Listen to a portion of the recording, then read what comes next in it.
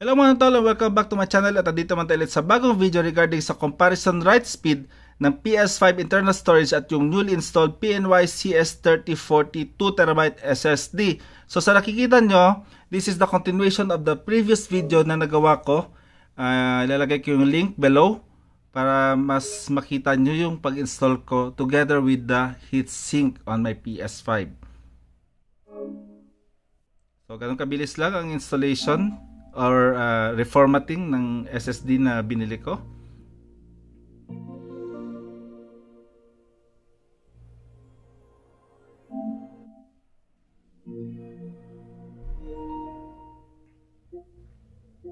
Okay, so punta tayo sa settings para ma-check natin yung newly installed SSD or M.2 SSD storage. So meron tayong 2TB storage, which is really good para sa budget SSD.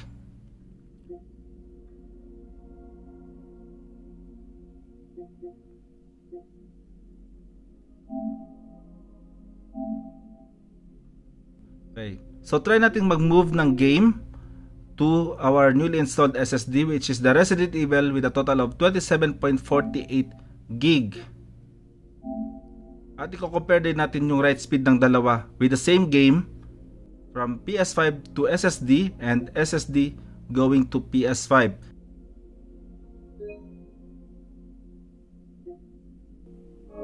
Okay, so on the left is yung PNY CS3040 2TB SSD compared to our PS5 internal SSD na nasa kanan. So nakikita nyo kung gaano kabilis yung PNY CS3040 while yung PS5 ay medyo hindi pa naka 1/4 sa total storage.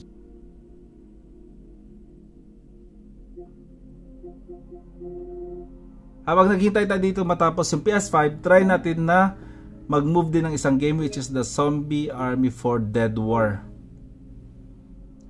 Sa Resident Evil nakakuha tayo ng 22.1 27.48 gig, while the Zombie Army is ongoing pa.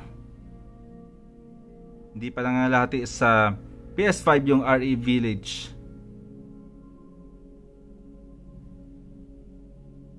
Okay, so nakakuha tayo ng 23.3 sa Zombie Army 4 na may 34.4 gig of storage.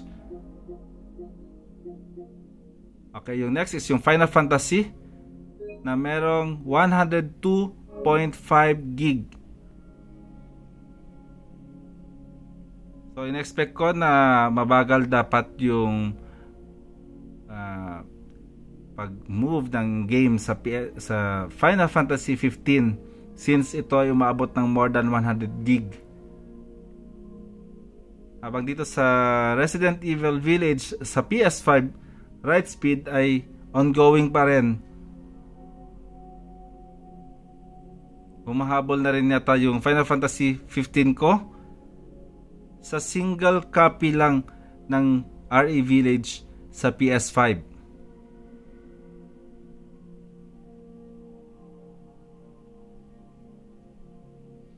Okay, so nakuha natin yung RE Village PS5 game ng 2.01 minutes sa 27.44 gig.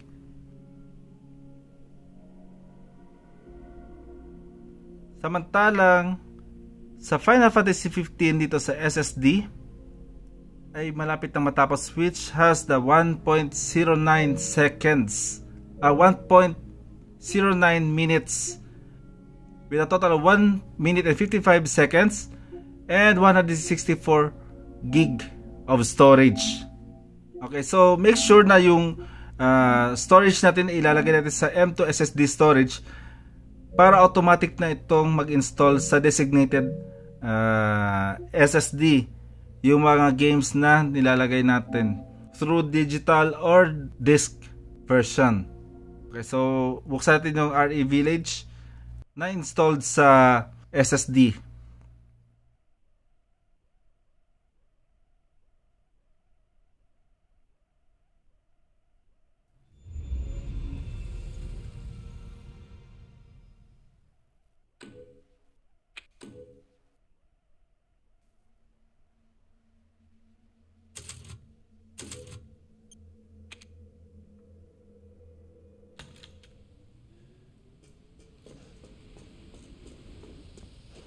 Kung sa nakikita nyo ay medyo laggy yung video ng RE Village. Sa totoo lang hindi. Ito po ay cost ng recording ko. Napaka-smooth po siya at wala ko nakikitang problems when loading certain situation or events sa RE Village.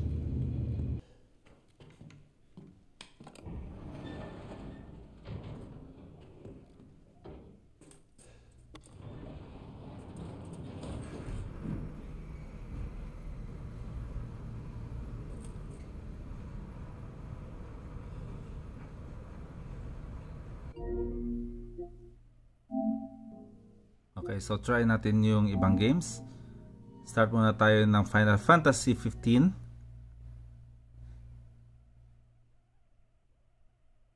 Which has the 102 gig of storage sa SSD natin. Ito po ay real time ng loading ng game on actual SSD.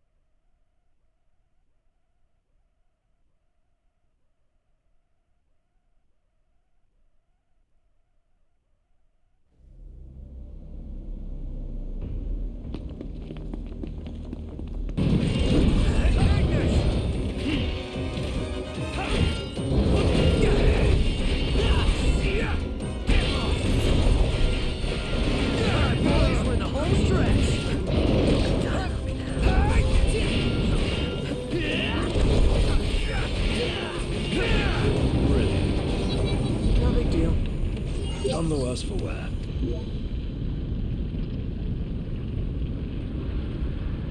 Imperials above us! Thanks.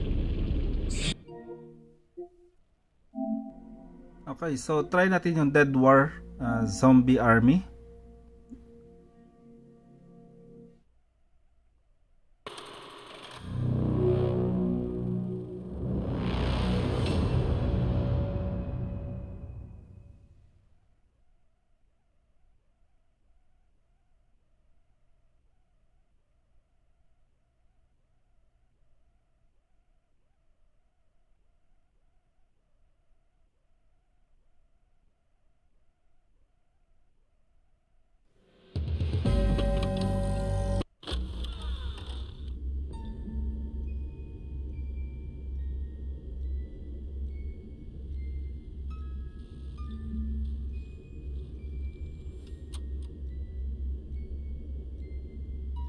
Ang purpose ng video na to is to help PS5 owners who are planning to extend their storage. In regards to SSD na na-acquire ko, which is the 5,600 megabytes per second, sufficient na po ito sa minimum requirement ng PS5, which is 5,500 megabytes per second.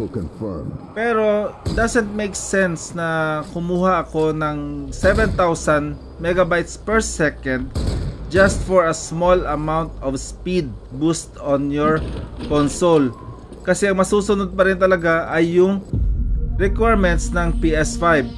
Any kind of boost might be good, pero hindi siya worth para bumili or mag-spend ng almost twice sa price mismo ng SSD na na-acquire ko dito.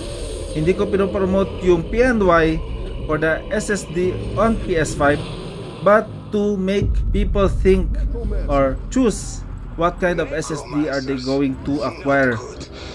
So I hope nakatulong ako sa video na to, and just don't forget to subscribe, like, and comment, share para maging updated kayo sa mga latest videos and gameplays ko.